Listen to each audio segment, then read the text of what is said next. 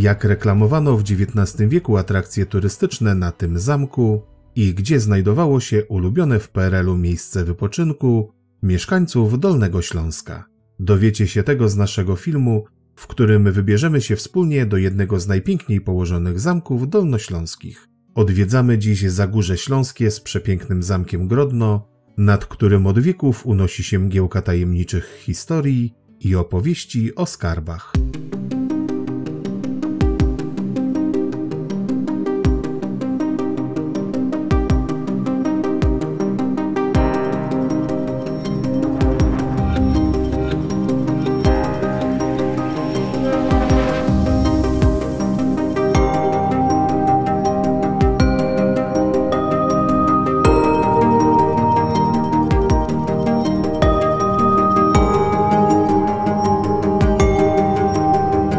Jednym z miejsc, które od wieków przyciąga turystów na Dolnym Śląsku, jest położone nad Jeziorem Bystrzyckim lub Lubachowskim Zagórze Śląskie, ze swą największą atrakcją, tajemniczym, pełnym legend i skarbów Zamkiem Grodno.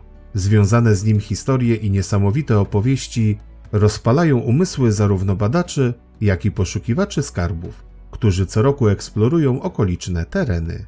Zapraszamy na film o tym pełnym tajemnic skrawku województwa dolnośląskiego.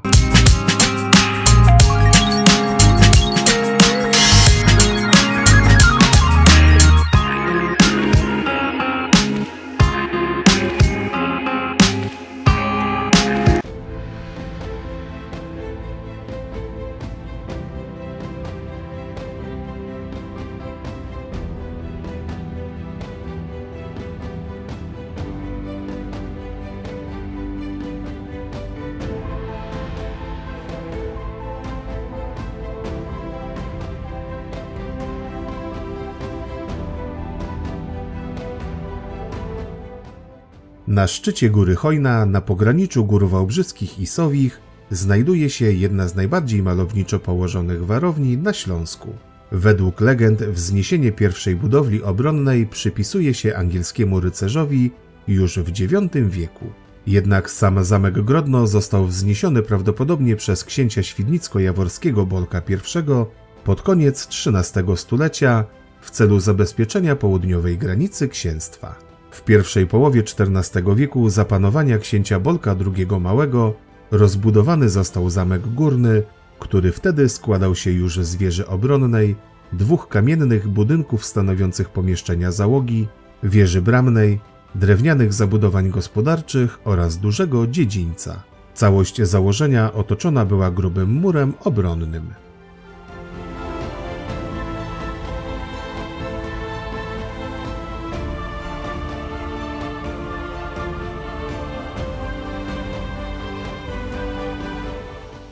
W 1392 roku po śmierci żony Bolka II, księżnej Agnieszki Habsburskiej, zamek przeszedł w ręce korony czeskiej.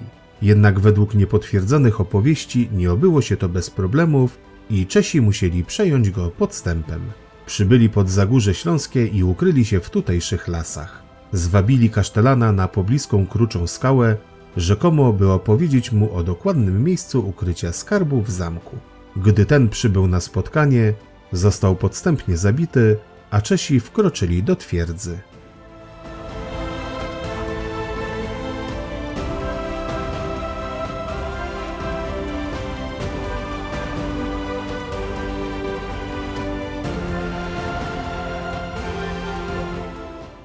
W XV wieku Zamek Grodno stał się siedzibą rycerzy rozbójników, którzy wraz ze swoimi drużynami trudnili się w okolicy rozbojami i grabieżą.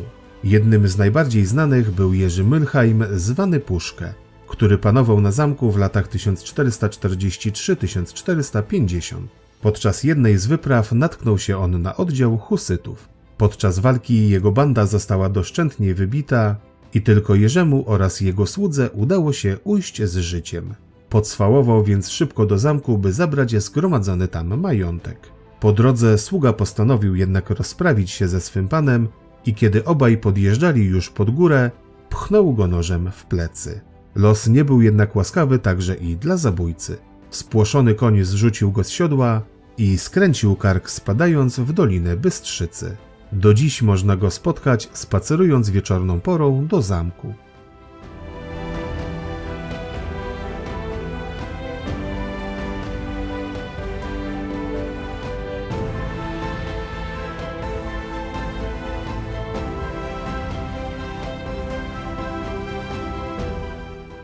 Kolejnymi właścicielami Zamku Grodno była rodzina Czetryców, również nie stroniąca od łupieszczych wypraw.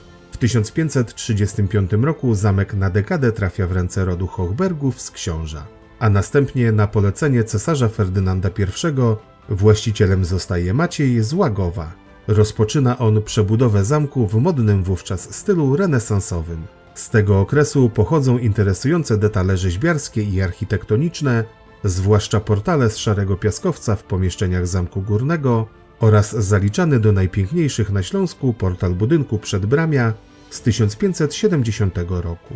Przebudowa wpędziła jednak rodzinę w ogromne długi i w 1596 roku zamek został, za niezapłacone zobowiązania, przejęty przez cesarza Rudolfa II.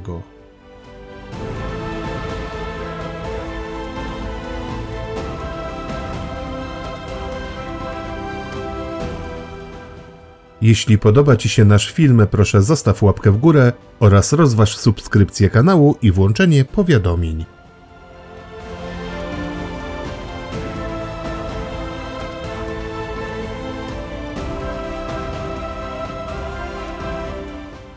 W czasie wojny 30-letniej zamek został zdobyty i częściowo zniszczony przez Szwedów.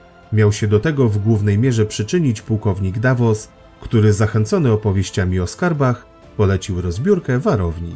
Pod koniec wieku zamek jest jeszcze świadkiem buntów chłopskich, podczas których jest oblegany. Oba te wydarzenia znacznie przyczyniły się do upadku warowni w XVIII stuleciu.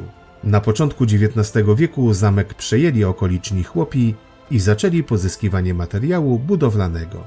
Prace rozbiórkowe powstrzymał w 1824 roku profesor Jan Gustaw Busznik, który uzyskał sądowny akt dożywotniego użytkowania. Już w następnym roku rozpoczęto prace rekonstrukcyjne, mające uczynić z zamku atrakcję turystyczną. Z osobą profesora Buszniga związana jest również najbardziej znana mieszkanka zamku.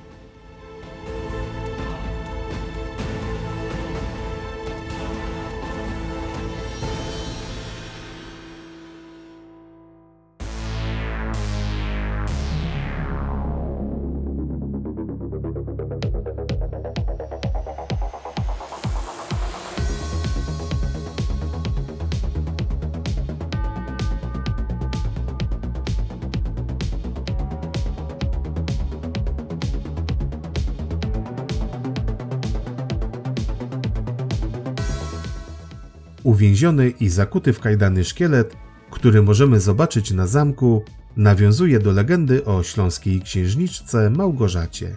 Ojciec przeznaczył ją na żonę dla pewnego bogatego, lecz dość wiekowego hrabiego. Ona jednak zakochała się, zresztą ze wzajemnością, w zdecydowanie młodszym, lecz niestety biednym rycerzu. Gdy pewnego dnia ojciec przyłapał ich na schadzce, w obawie o niewinność córki, postanowił załatwić sprawę raz, a dobrze. Kazał więc zrzucić rycerza ze skały, a córkę zakuć w kajdany i zamurować w komnacie, której okno wychodziło na miejsce śmierci ukochanego, żeby nabrała rozsądku.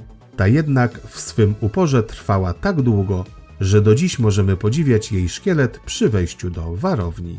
Ponoć w jasne księżycowe noce zmarła z rozpaczy dziewczyna pojawia się na zamkowych murach i wypatruje ukochanego.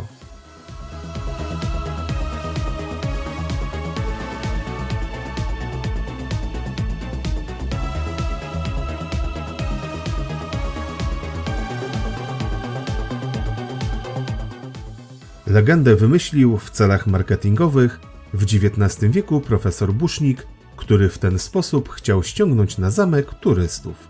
Wiedział, że nic nie robi tak dobrze zamkowi, jak duch oraz jakaś niesamowita historia.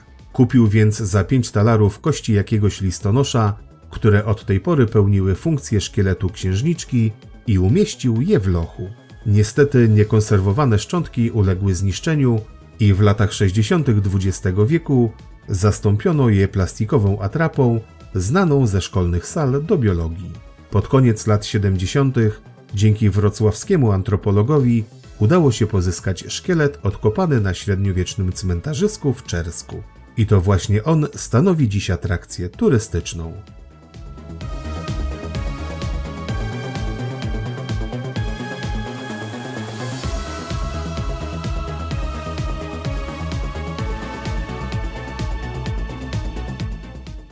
Żeby było ciekawiej, to w lochu spoczywają zarówno szczątki kobiety, jak i mężczyzny. Aby uzupełnić szkielet, bo księżniczka nie miała wszystkich kości i była szczerbata, wykorzystano fragment męskiej miednicy i kości udowej. Wygląda więc na to, że księżniczka Małgorzata z Czerska ma w sobie jednak coś z listonosza.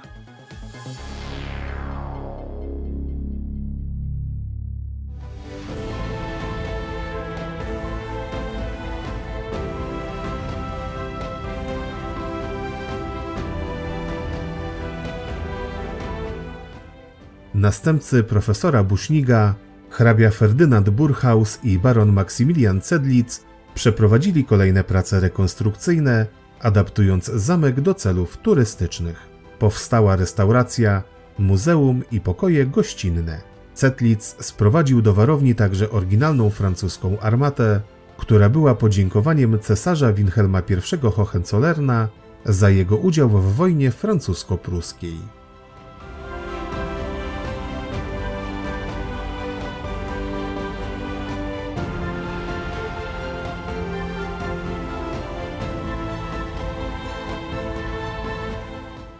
Zdewastowany i okradziony w czasie wojny zamek w latach 50. trafia pod opiekę PTTK w Wałbrzychu, które po pracach remontowych uruchomiło w 1965 roku Muzeum Regionalne. W XXI wieku zamek stał się własnością gminy Walim, która otworzyła w nim hotel, restaurację i muzeum z multimedialnym centrum bioedukacji przy Jeziorze Bystrzyckim. Jeśli interesują Was inne atrakcje lub szukacie miejsc wartych odwiedzenia, zajrzyjcie na nasz kanał. Premiera nowego filmu zawsze w niedzielę o 9.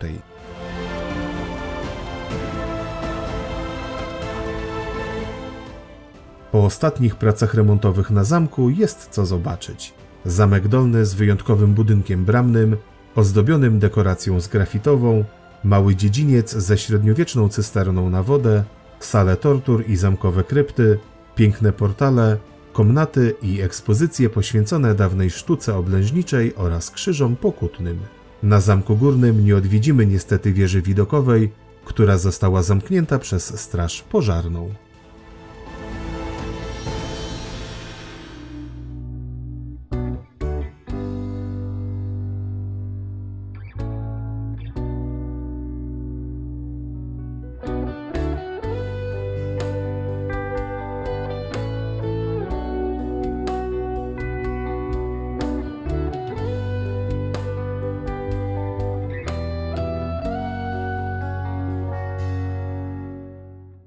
Jedna z tajemnic, która najbardziej rozpala umysły historyków i poszukiwaczy skarbów, pochodzi z czasów II wojny światowej. Wtedy to zamkiem zainteresował się niemiecki konserwator zabytków Ginter Grundmann, który szukał na Dolnym Śląsku miejsc do ukrycia dzieł sztuki przed wkraczającą Armią Czerwoną. W tym czasie należąca do sympatyków nazistów Cedliców warownia została przekształcona w lazaret dla żołnierzy Wehrmachtu. Jednak wkrótce Niemcy zaczęli zastanawiać się nad innym wykorzystaniem budowli.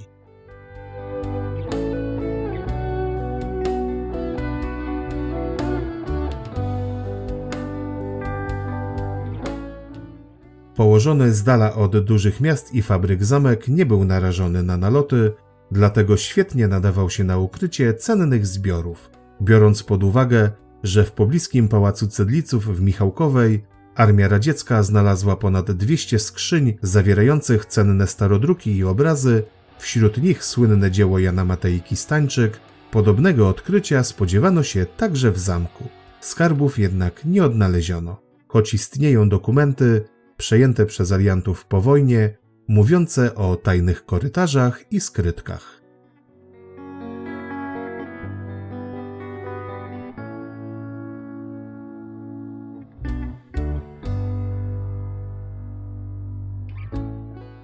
Wiele szumu wokół zamku wywołały także informacje z lat 90. XX wieku. Niemiecki saper z czasów II wojny światowej, Leonard von Schreck, powiadomił dziennikarzy o zdarzeniu, którego był uczestnikiem w styczniu 1945 roku. Tego dnia miał on złożyć głęboko pod dziedzińcem zamkowym skrzynię z nieznaną zawartością, po czym wejście zaminował i wysadził w powietrze. Do dzisiaj Zamek Grodno jest odwiedzany przez ekipy poszukiwawcze, które szukają tu skarbów z czasów II wojny światowej.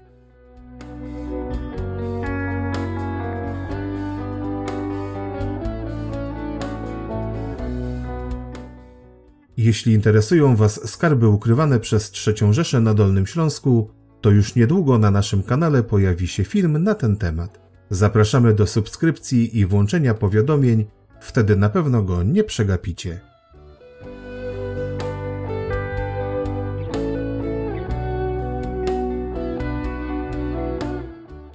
Zagwozdką dla historyków jest także najnowsze, bo pochodzące z 2017 roku, znalezisko odnalezione przez archeologów pod murami zamkowymi. To średniowieczna bulla papieska z pieczęcią Benedykta XIII. A skąd ta zagadka? Otóż w historii mieliśmy dwóch papieży o tym imieniu. Pierwszy to Pedro de Luna, awinioński antypapież z XIV wieku. Drugi Vincenzo de Gravina, zasiadający w XVIII stuleciu w Rzymie. Większość naukowców optuje za jej XIV-wiecznym pochodzeniem, co zdaje się potwierdzać, iż zamek miał wówczas większe znaczenie niż przypisywano mu dotychczas.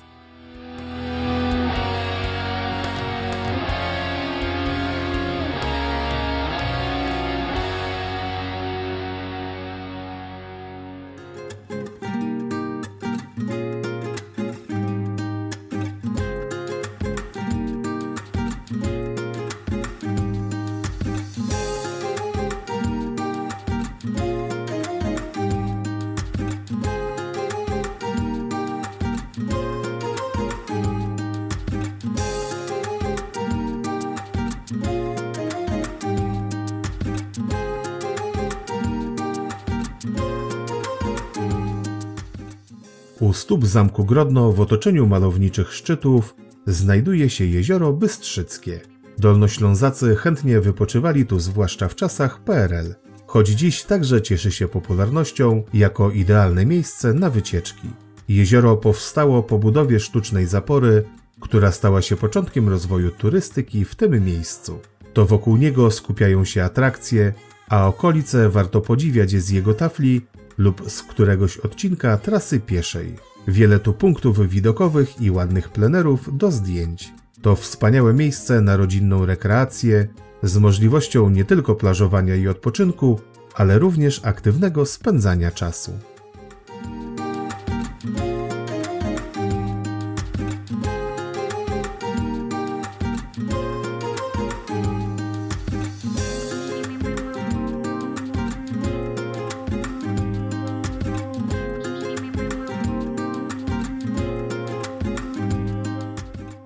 Jezioro powstało na terenie wsi Śląska Dolina Schlesiertal, będącej niegdyś niewielką, malowniczo usytuowaną górniczą osadą.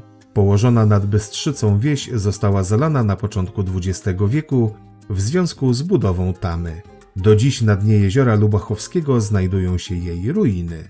Zapora zaś jest atrakcją samą w sobie. Liczy 44 metry wysokości i stanowi świetny punkt obserwacyjny na okolice. Warto odwiedzić Zagórze Śląskie dla historii tego niezwykłego, zalanego miejsca.